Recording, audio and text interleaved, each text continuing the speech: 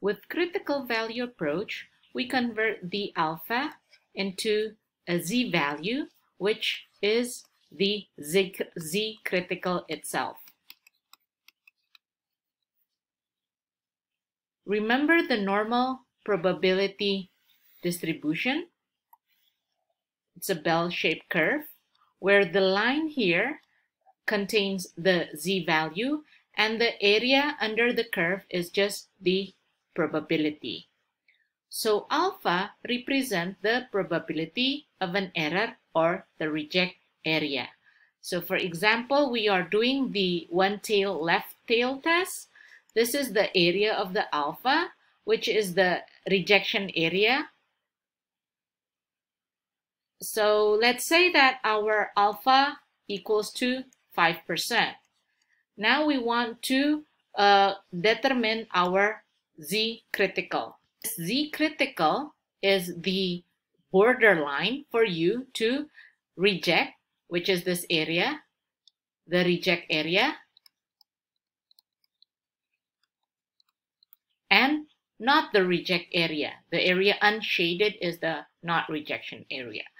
So to get it, you go to the table and you convert this alpha into z-value. How to do it? As you know that alpha is the probability, so you find Pz equals to 0.05 from your table.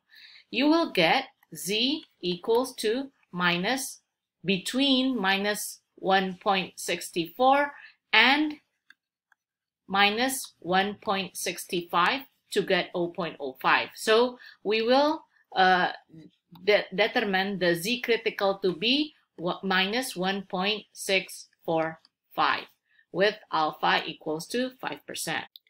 Based on this result, the rejection would be reject null if z statistic is smaller and it's negative because it's in the left side, smaller than the minus z critical.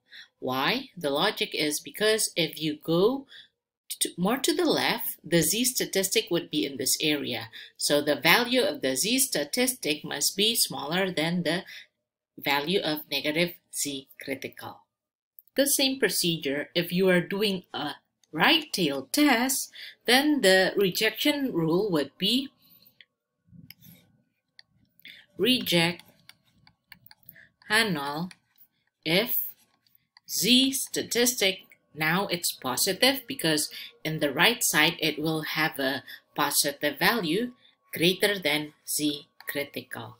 Remember that in the average is 0. For the z value, the average is equal to 0. So in this side, the z value would be negative, and in this side, the z value would be positive.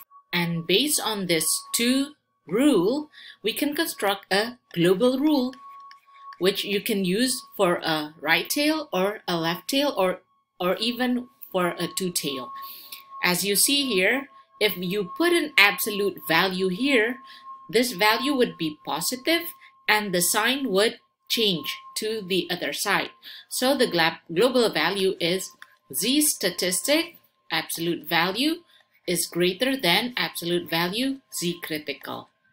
You see how this can be used for either for the left tail test or the right tail test. If it's a two tail, remember, you just need to divide your alpha into 2, then convert it into a z critical, the z value, to get the z critical. If we use the p-value approach, the rejection rule is reject h null when p-value is smaller than alpha. P-value is obtained from z statistic. So if you know that you will get the z statistic from the formula. After getting the z statistic, you convert it to the p-value just by finding through the z table where pz equals to z statistic, and that is the value of your p-value. It will be in a probability or in decimal. Now let me tell you the logic why the rejection rule is as such. If you draw the normal probability distribution, remember from the critical value approach, you reject H null. Let's say it's a left tail test. Yeah, this is the rejection area and this is the Z critical. You reject H null if the Z statistic falls in the rejection area. And you know that p-value is obtained from the Z statistic. If the area of the Z critical to the left shows the alpha, the probability of the error, then we can say that the p-value is the area bordered by this Z statistic and falls in this region. In other words, the area of p-value, the area of p-value must be smaller than the area of the alpha.